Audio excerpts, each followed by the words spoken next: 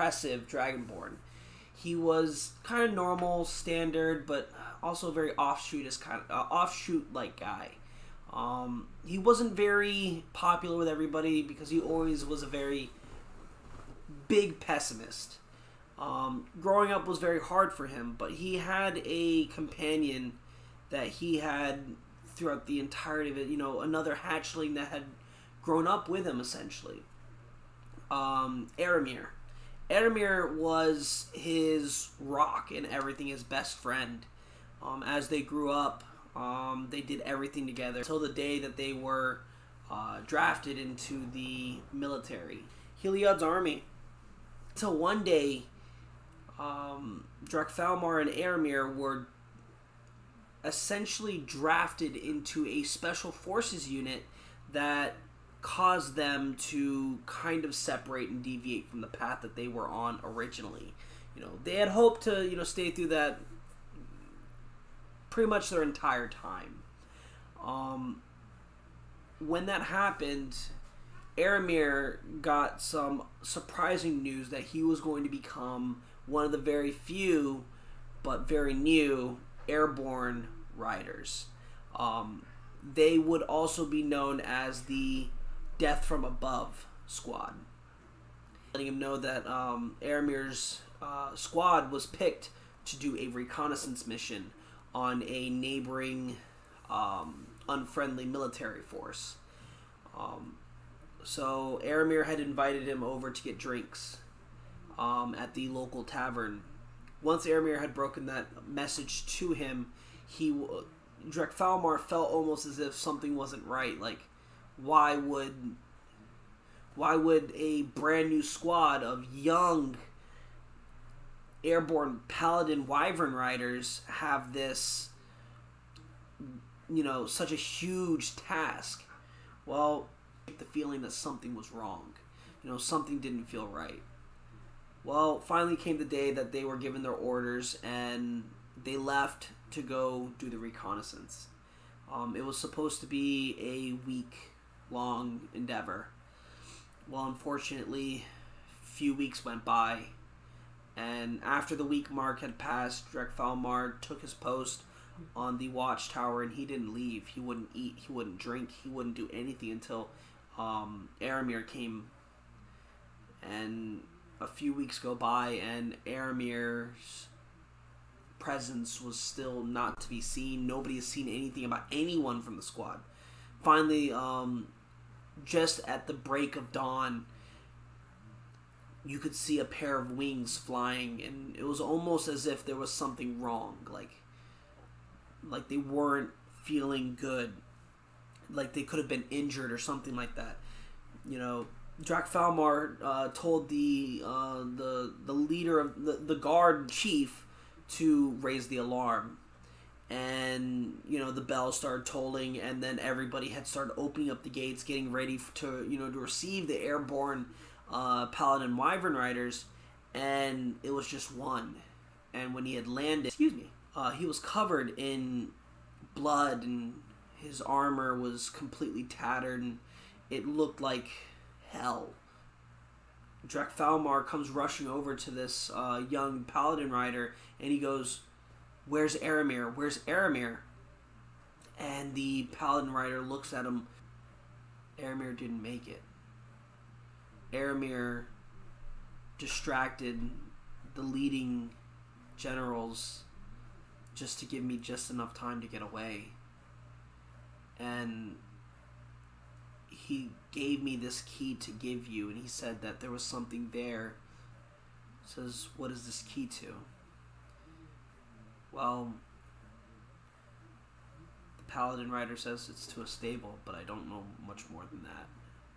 Finally, he gets to the stable where he sees nothing, just, the normal stable, but then he walks over closer toward his fallen brother's wyvern's nest. Come to find out that there was an egg left over. He hears his voice in his head that says, "I am Tiamat. I am the god of all dragons. I am the god most powerful of all." So before we move on, I need to a good description of what Drakfalmar looks like. Well, Drakfalmar, being in his state as of right now, Drakfalmar has very small human-like features. Drakfalmar has longer hair, like any humanoid person would have. But, that in mind, half of his face is very draconic, half of his face is very human-like. Half of his face being more toward his eye area in what I'm describing looks very reptilious. He has, very small slinted eyes, scales, just at the brim of his eyes, scaling all down his neck. He has a half human, half draconic like jaw. His teeth are very draconic, but his mouth shape, besides having a little bit, wider lips, looks very humanoid. Okay. As you get down over toward his, past his neck, it's pretty much dragon. It's scaly. You really can't tell much of the distinctions besides he's very muscular. He roughly is about 6'5", 6'7". Weighs roughly about 275 pounds. He's very lean. Over toward his elbow area, he has one spike that comes out, but it's not very, defined because as you get older, your spikes grow. He's not that old, so, his spikes are still very small. And how old is he? He's roughly, I want to say, about the age of 24. Okay. He's 24, almost 24. But in Dragonborn tradition, it's not really the age; it's more or less the wisdom that you are as you grow. You grow more powerful because Dragonborn are very they're known for their wisdom. They're known for their power. They're known for their military usage. So he's not very old, but he's getting there. All right. So we have your description. We have your backstory. There was one part that you left out, and it's at the very end. As you were walking away from the platoon commander or the captain, you had tipped over a torch, and you actually started a fire in the war, or in the encampment within Heliod's castle, within his city. So as you take a few steps out, everyone starts to gather. Flames start roaring up high. They start going. Smoke starts filling the city, and you're the only one acting calm. You've got this armor that was this. It was this rather nice, shiny steel armor with a glorious spear-like emblem that's no longer there. Another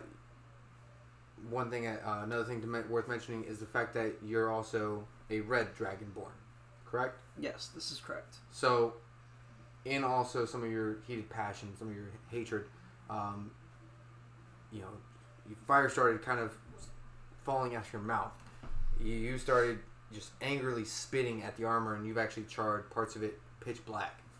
And because you have this charring along your armor, people are just assuming he's calm, he has burn marks, he's a red dragon. He clearly set this fire. So they have the proper units going in their opposite directions. You've picked up on the fact that, I'm going to be chased. So you start rushing through the city. As you're rushing through, you already have your weapons, but you didn't have the egg quite yet with you when talking to the captain. But you had it in a safe place nearby.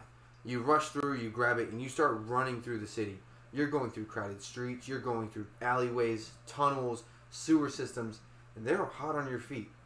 Everyone knows the system pretty well. Everyone knows this city, just outside of Heliod's castle, being in their military, always have to know how to protect it. Well, unfortunately for them, you're just a little bit quicker, and you were on tower duty. You were on that guard duty. You're fresh off the block. You know exactly where to go, and you know exactly where you fit. So you get out just in the nick of time. You make it outside of the city limits, and you think to yourself, the current tactics that they're teaching us in this army, they're going to follow this trail all the way down. If I stay on this trail, I'm bound to get caught.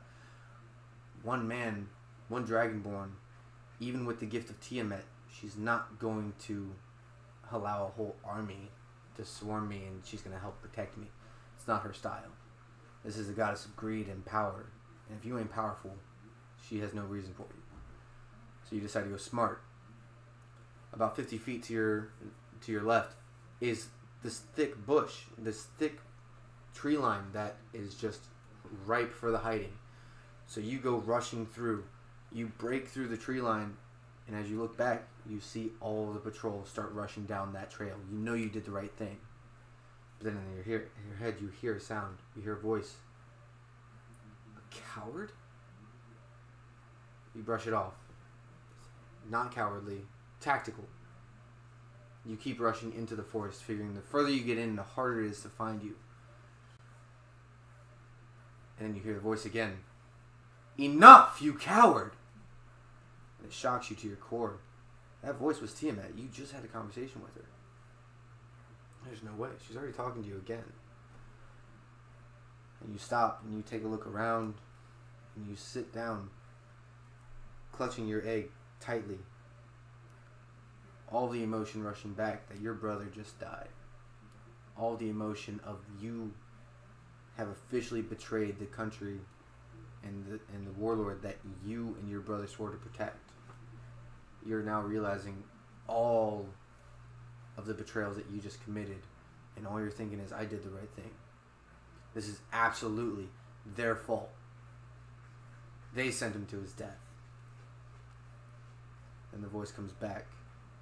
They may have sent him to his death, but he didn't run from fate. I will not have a coward in my ranks. You better have a way to explain yourself. And in that moment, you're taken aback. It sounds like she just disavowed you immediately. And then it feels like something just punched you square in the chest with the weight of 1,000 bricks. Just knocks you out. And then oddly enough, you see your body. You're still sitting on the floor, hunched over the egg, motionless, and you can see this. So in that moment of confusion, you start flying faster than the light, faster than sound. As you're flying through the air, you're going through mountains, you're going through trees, through buildings, people. With each passing obstacle, you're putting your hands up thinking you're about to crash hard. You have no idea why. You know, no idea how this is happening. And then before you know it, you're in a pitch black void. Before you, it's very dim torchlight. It's making out this weird great light shape, almost like a jail cell. And you hear the voice. You hear Tiamat again. I bring you to my presence, and you stand there.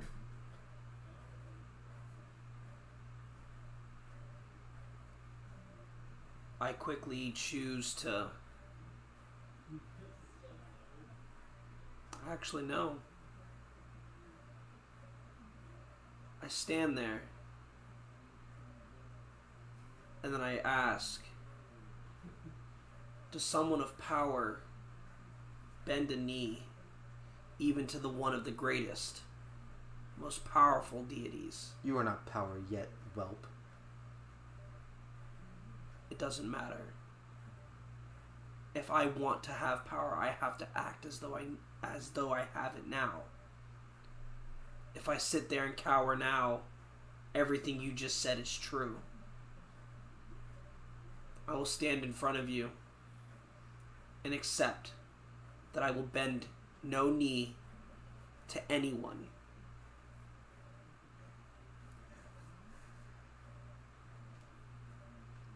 From the dim torchlight and this cage appears a very human-looking woman figure. long jet black hair, porcelain skin. And as she gets closer, you see this raging red, yellow blended eye. She comes marching up to you with this meanest scowl. You're not bending your knee, but damn if you ain't pissing your pants. So you're holding true. And it clicks. This is her humanoid form. This is what she wants to show you. This is, because it's not going to be all of her power. And she even says, even in this limited form, even with this limited scope of what I can do, my one little finger is enough to eviscerate you from the face of this world. And you wish to stand? If I'm here... Roll Constitution. That's a D what? D20.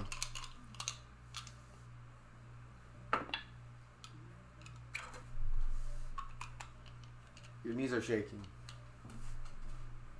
You're still not bowing down. You are kind of hunched over a little bit. It's a mild defeatist kind of vibe. Because it's one of those, her weight is just bearing down on you. Her power is so pressure. You're doing everything you can just to stand up. But you stay standing. What were you saying? Even though your pinky could completely eviscerate me, it wouldn't eliminate the pain that I feel in my heart. I can't bend my will ever again until I have the power to destroy those who are responsible. I understand that you are all-powerful, and I understand that you are my only way to secure that fact. But I will not show weakness. Never again.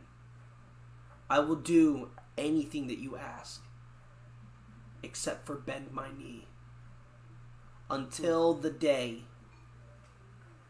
that I can kill the one responsible, I will bend my knee then. She turns her nose up at you and just harumps. You know, if your friend was as strong-willed as you, he may still yet live.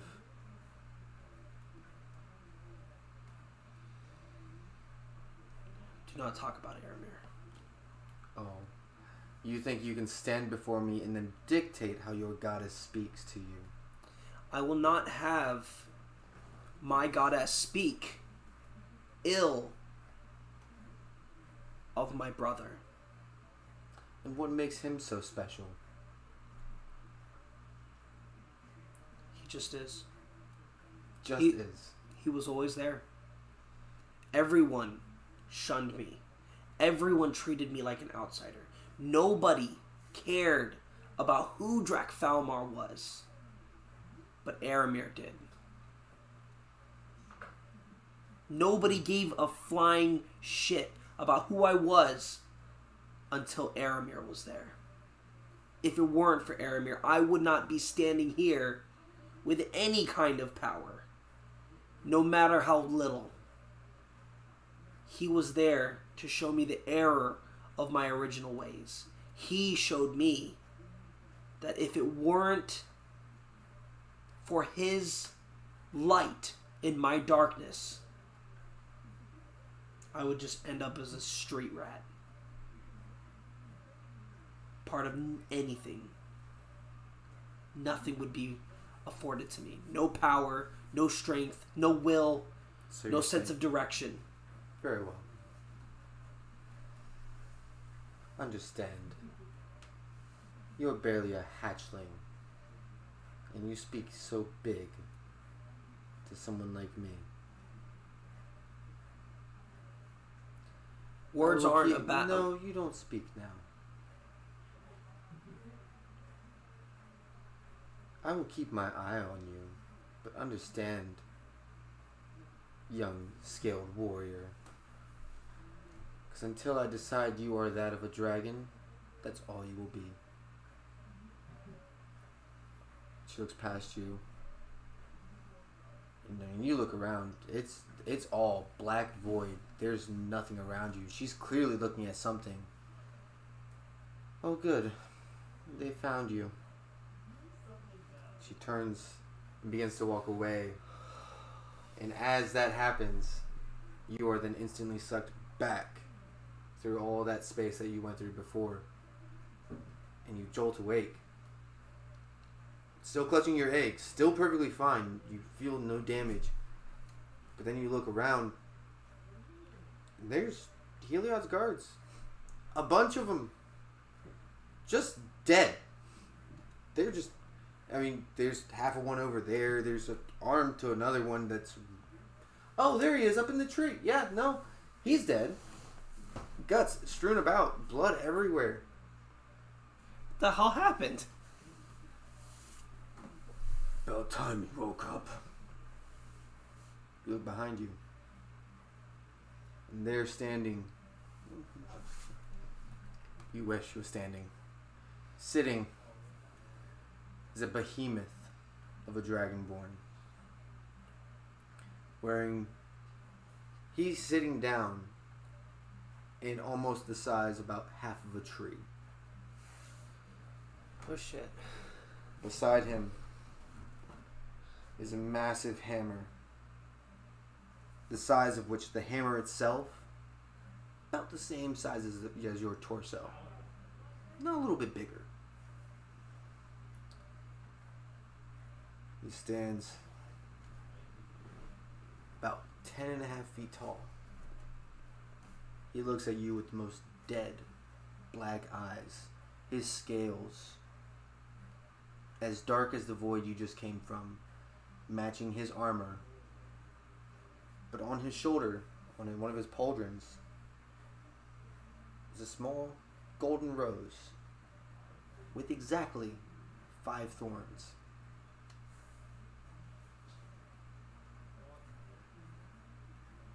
And he looks around and says, "Are you two done playing games? He's awake now. Let's finish what we came here for." And he starts to walk towards you with each step, not quite snappy sounding, but with each step a thud. Earth shaking beneath you. Roll another Constitution save. 18. Well, it sure as shit ain't Tiamat. And you stood your ground to her. You stand up, you put the egg behind you, and you stand tall, and you look at him square in the face. Well, belly button. And you take it from here. I'm not gonna speak for you. Who are you, and what do you want? He just continues to glare at you. And another voice comes around. This one's got spunk. Oh, he's smart. I mean, he's really stupid to stand up to you, but he's smart. I say to him, "I will not ask again," and I draw my greatsword. Speak. How are you holding your sword right now? I'm holding my sword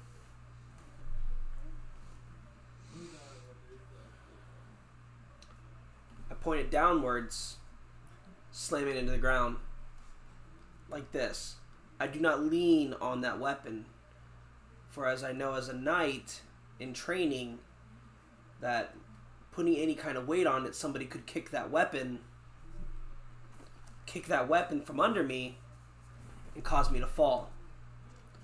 So I put it down toward the ground, but not in the ground, ready to pick it up like this to slice at him in case he tries to attack. I have my weapon at the ready. He sees us and smirks. He's still staring at you. The big ones are staring. Why don't you give me an insight check? Insight check? Yep. What do I need? D what? It's a D20.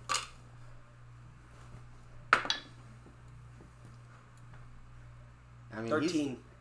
So, okay. So, you say that, and he's smirking. He's got the cheesiest, big ass, hulking smile on his face, and he's not threatening you. He left his warhammer all the way over there. And granted, it's 2 steps away for him, but it's like 50 for you with his size. But the wiry dragonborn comes around, and that's when I was speaking earlier. He says, "Oh, he's drawing his weapon on you. Oh, this is... No, you're gonna hurt him. You're gonna hurt him." Enough. He looks back at you. He says, "Stand still." He just reaches up and just grabs the collar of your armor. And he grips tightly, and you hear the metal buckle under his fingers. And he tells you, "If you move, this is gonna hurt a lot. If you're strong like she says you are, stand still." In one foul swoop, he rips your breastplate clean off. He's taking your sword with it because you weren't putting any weight on it, so you're standing perfectly still. But he rips it off and your sword goes flying. Your armor is officially in shreds. It looks like it was paper in his hands. Another shadowy figure comes around another tree. This one looking more like a normal dragonborn. We got one that's super scrawny, skinny, and just really wiry. You have this Hulk, and then you have something normal. Normal.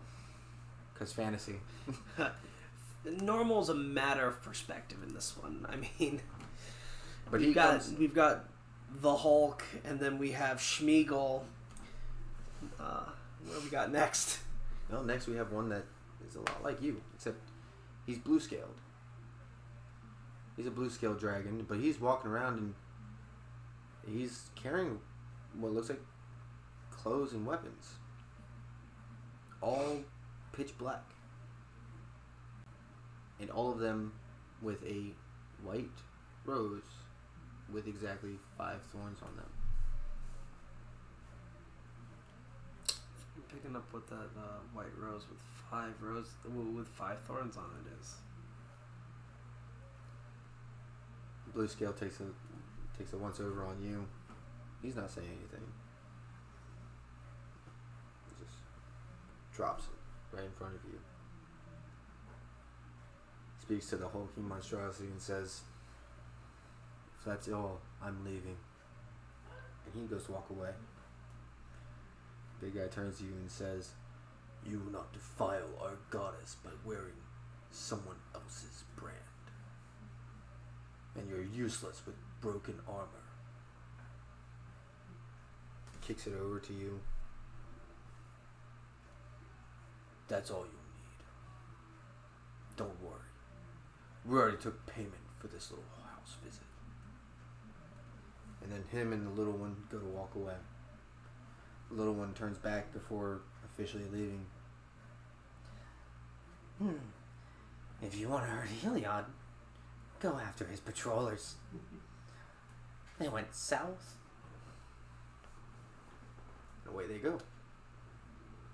And now you're left there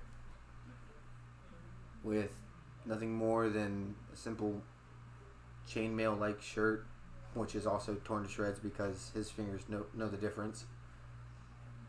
An egg, a busted sword, and your brand new scale mail black armor. What do you do from here? Well, I guess the only most natural thing to do is put on the armor. After you put the armor on, you're taking another look over at yourself and seeing, this is it.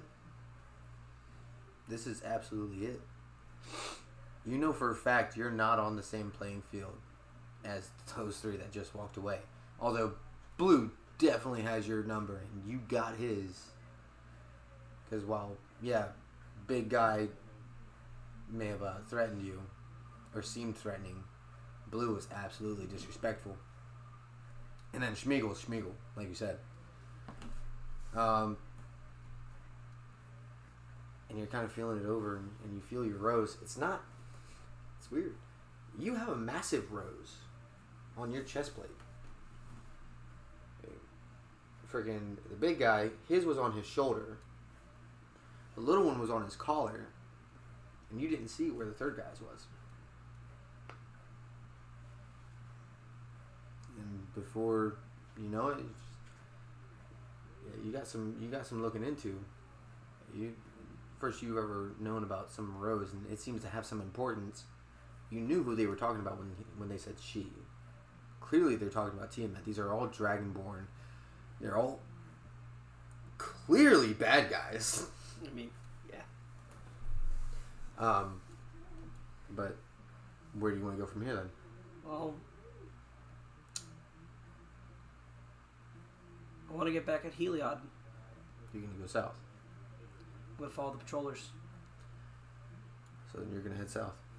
That's where we're going to end this opening scene. So, in this story so far, you've had your face-to-face with your goddess. You stood your ground to your goddess, which pissed her off. And you're not sure how, but word got around real quick that, 20 minutes ago, you betrayed your god to go for his sister, and they're bringing you armor. But you're heading south. You're heading towards this town called the Crossroads of Power. It's a fairly well-known area in Heliod's domain. The Crossroads of Power is a town that no one's able to touch. Patrols go through there all the time, but no warlord's able to take it over. Because the second one moves on it, an army comes after them. And the second an army comes after them, here comes another army. This town actually has its own level of protection.